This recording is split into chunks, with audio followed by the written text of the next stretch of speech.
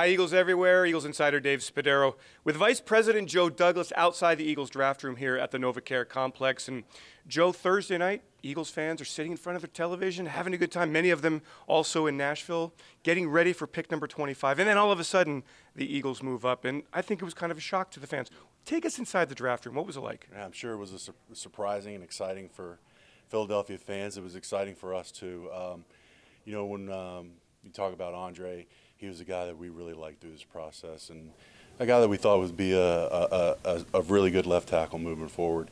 And so when we got to pick 15, the Redskins made their pick, and we were just as shocked and surprised that Andre was still on the board. So then Howie gets on the phone, we start making our calls. Lo and behold, he makes it to 22, and everyone's excited. Is it that kind of just really fast-moving, phones ringing? We kind of have this image that it's controlled chaos. Is that the way it is? It is controlled chaos. We've got we have our trade charts and trade sheets ready to roll, and it's a calm communication. And we're reaching out. Howie's reaching out to other GMs across the league, and we're seeing what they're looking to do, if they're looking to pick, what they're looking for compensation-wise. So it's not as crazy and hectic as some would think. Andre Dillard, Washington State University, 39 straight starts for the Cougars, All-American as a senior, 1 sack allowed and almost 700 pass attempts for the Cougars. Tell us why you love him so much. My first exposure to Andre was down in Mobile at the Senior Bowl. And so the thing that jumps out about Andre is just his amazing feet. You see a guy and you watch him come out of a stance, and you watch him move and redirect, and you're just like, this is a left tackle in the National Football League. He has ideal pass protection tools, and so that stood out the most. And then we had an opportunity to spend time with Andre. We had a formal sit down with him in Mobile. We spent about 30-45 minutes with him and felt really comfortable with him as a person. And he's a guy that, when we talk about the process after the season and guys, making it through hurdles, and he's a guy that passed a lot of tests to get to where he's at now. Joe, you talk about the pass blocking part of his game. How about the run block part? Because that has been an area where some of the analysts have said he needs some work. Right. Coach Leach does a great job at Washington State, and his offense is predominantly a spread offense. Quarterback is often in shotgun, and all their offensive linemen are in two-point stance, and they throw the ball.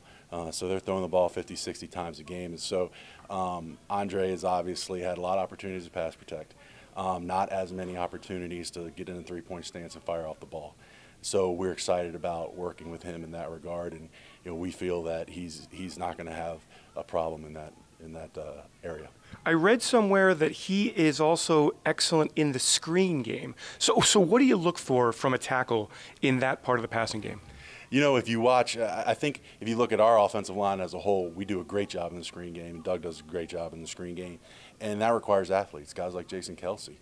And when you watch Andre, him get out of his stance, gets up to the second level, ability to adjust to moving targets and linebackers and DBs, so he has the body control and athleticism to handle himself in space. In this process, how much does Jeff Stoutland, offensive line coach, how much input does he have in the evaluation process? Coach Stout does a great job throughout this process. His passion comes through on players.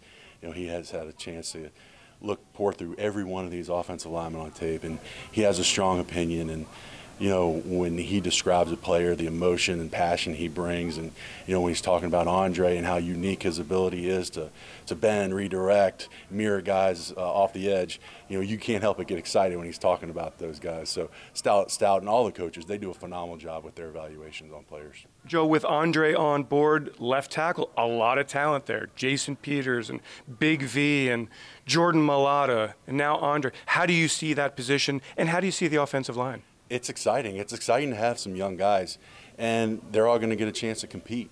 And, like I said earlier, Dave, quarterback's one of the most important positions in all professional sports, and protecting the quarterback is one of the biggest priorities.